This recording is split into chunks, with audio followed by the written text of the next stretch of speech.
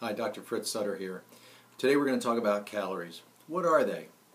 We count them, we fret over them, sometimes we think we hate them, but really what are they? It's really a measure of energy, and we need energy to fuel our bodies. Technically, a calorie is the amount of energy required to raise the temperature of 1 gram of water 1 degree Celsius. So now that you have that figured out, what does it mean for you as you dive into that double cheese pizza or large mocha with whipped cream? Well, we all require energy to function.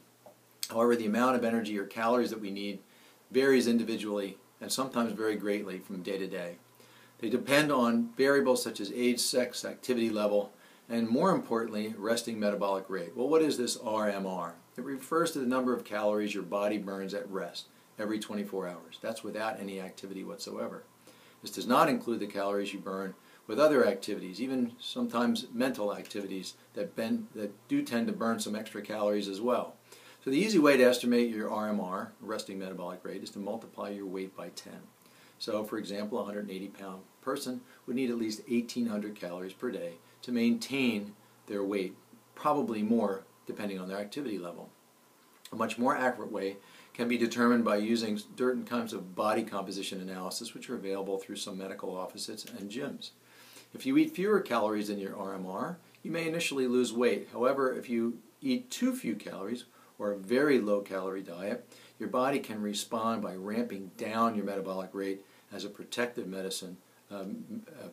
mechanism against starvation.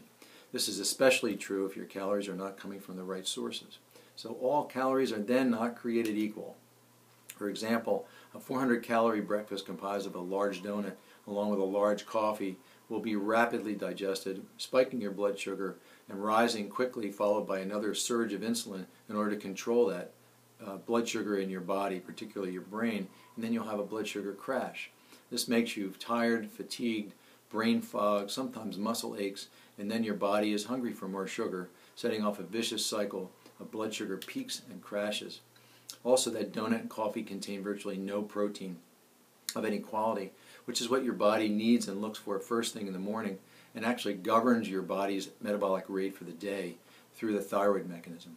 This is a recipe for a declining muscle mass, declining resting metabolic rate, which leads to fat gain. So let's go back to this breakfast. This time you'll be having quality calories, 2 large eggs cooked on a bed of spinach and served over fresh berries. Go ahead and have your coffee, but 1 mug, not an entire pot. The eggs serve as a full quality protein source which helps to conserve your muscle.